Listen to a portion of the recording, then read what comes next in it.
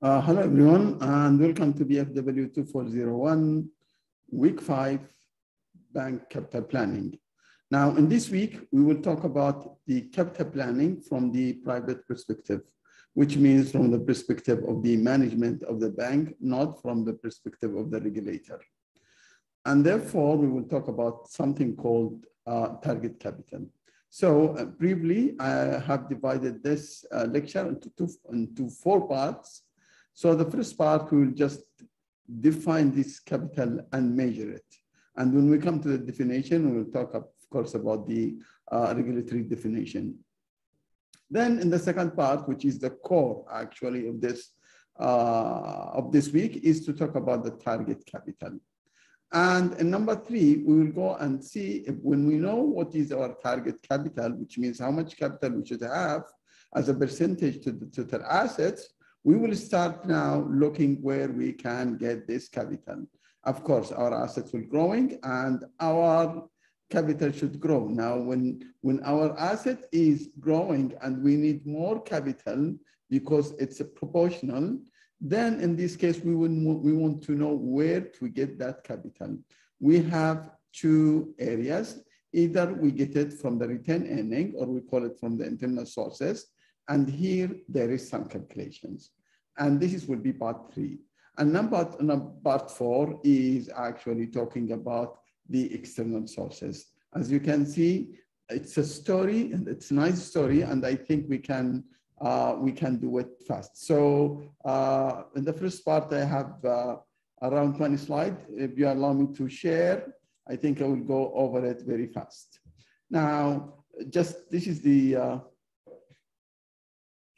first issue we are talking about. And you can see I'm bringing this map again for the purpose of telling you that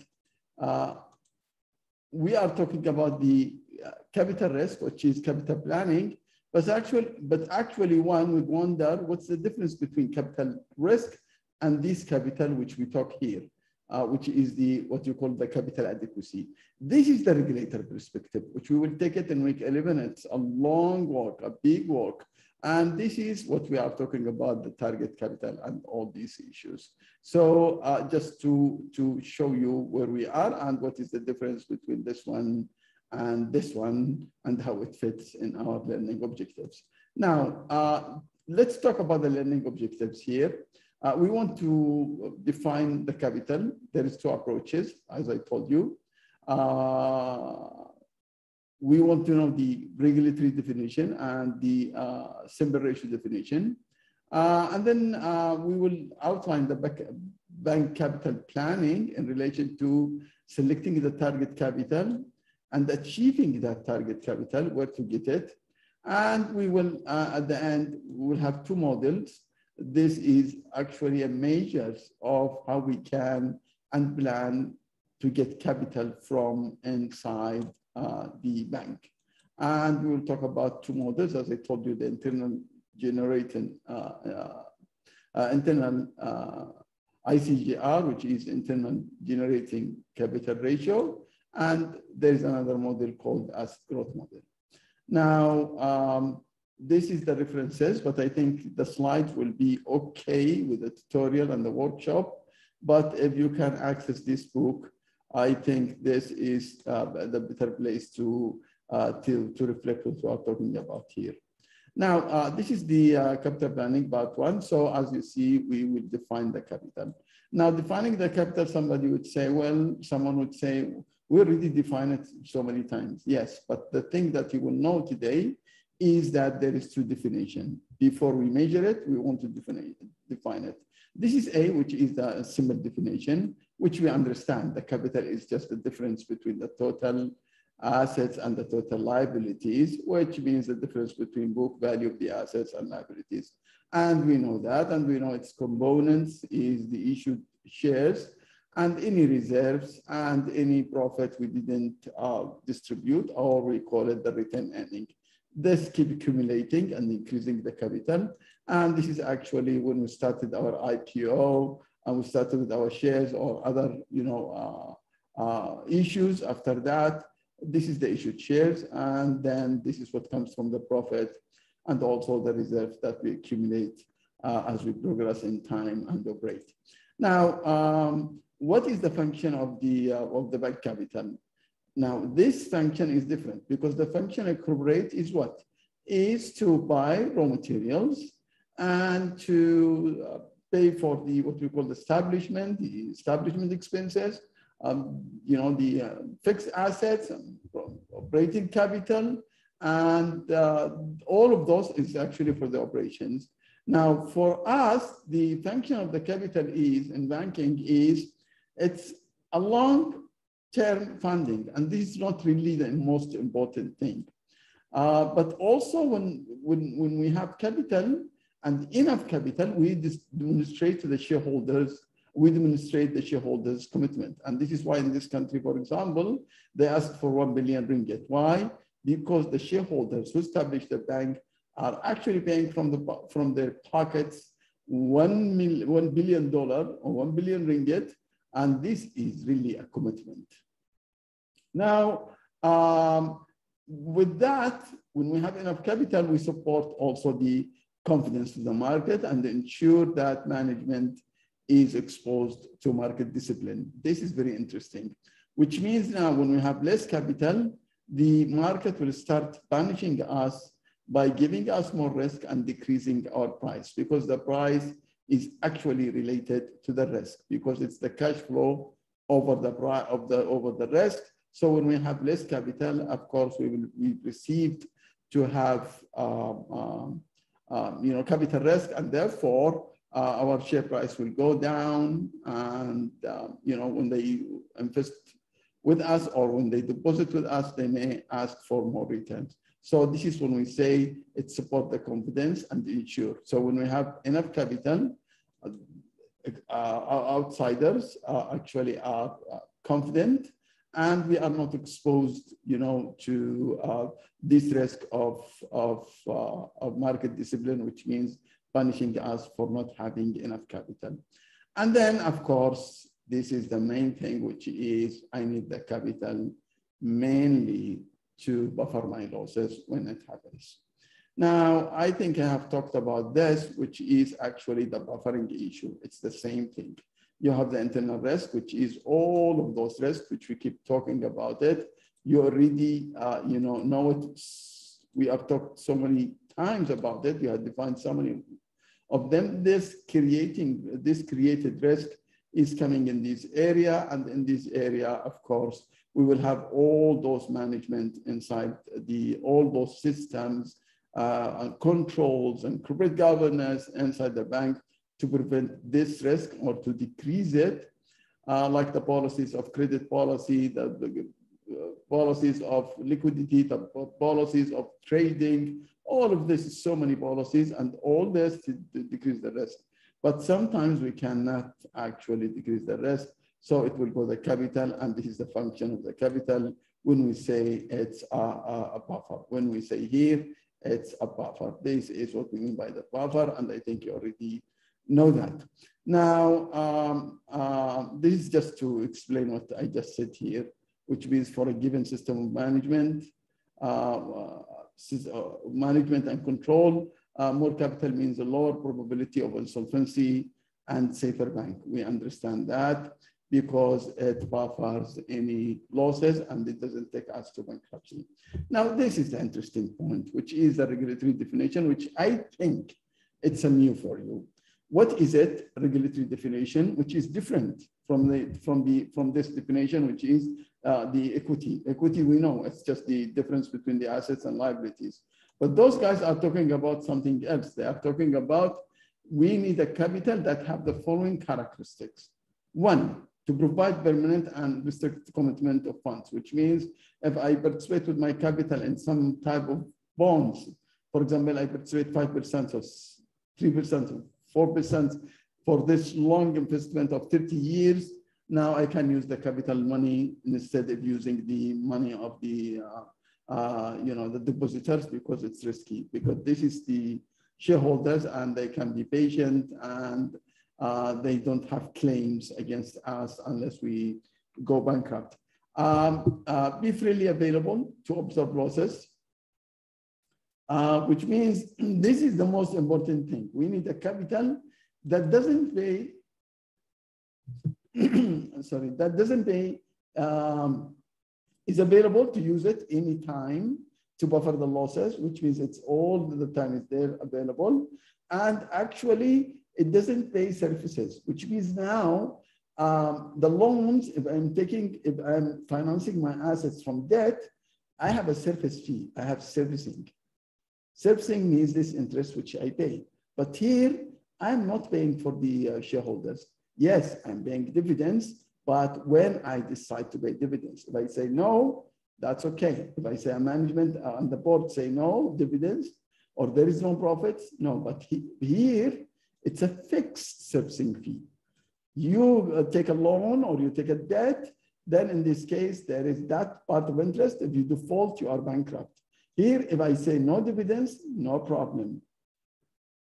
And finally, it ranks behind the claims of depositors and other creditors in the event of winding up. So when we close the bank, when we wind it up, or we liquidate the bank, we will pay all the people, all the creditors, all the depositors.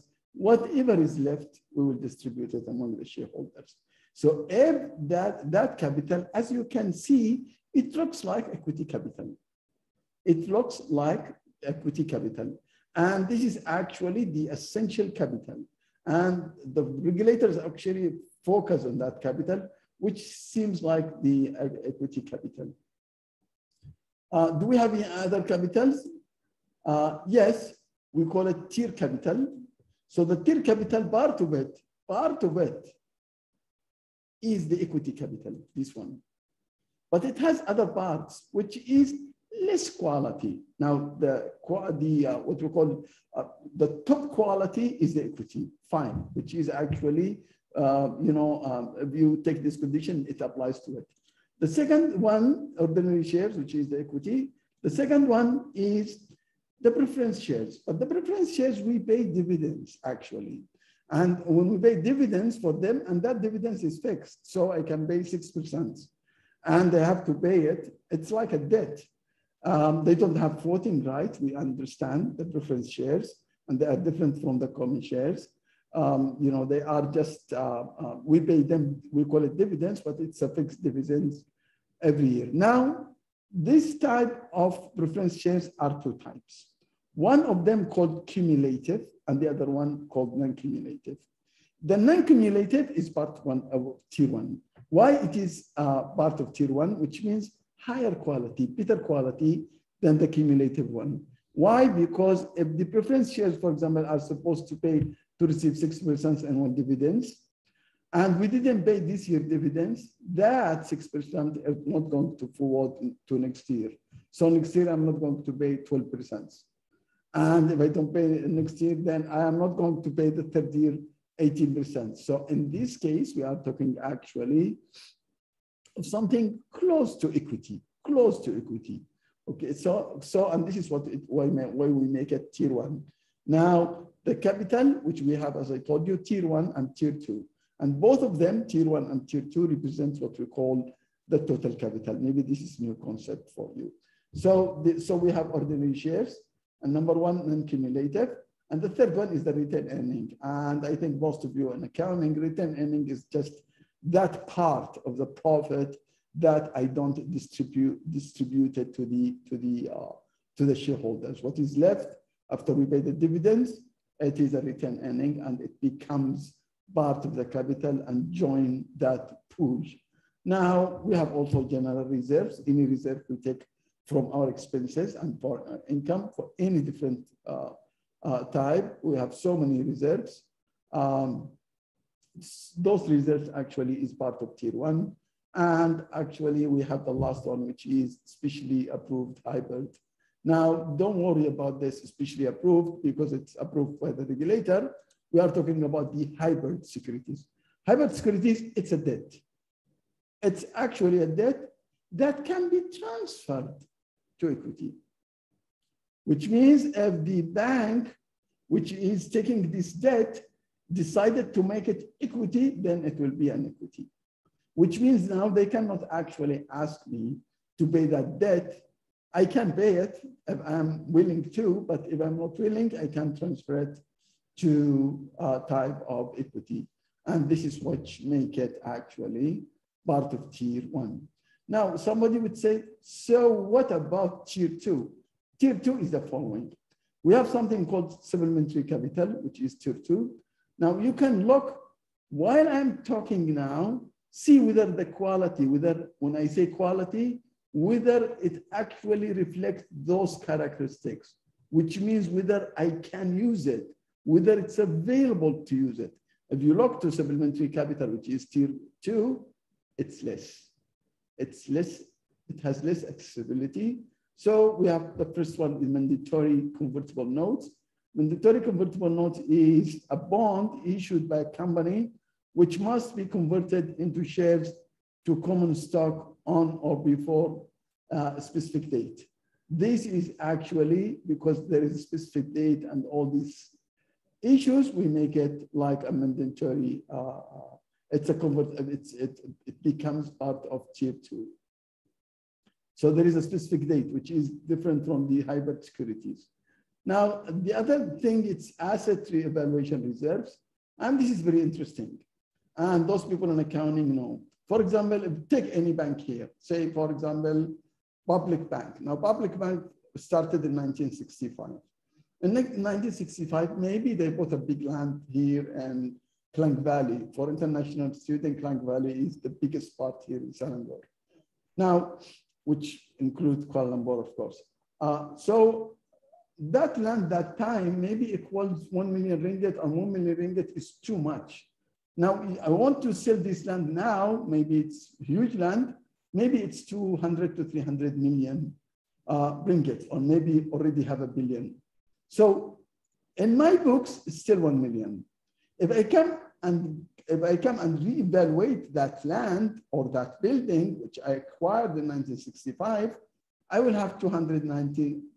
For example, if I sell it for 300 million, if the price, I didn't sell it, I just reevaluated, and it's 299 million, the difference, because I sell it down for 300 million and it was in my books for 1 million, that 299 million is a reserve, reevaluation reserves.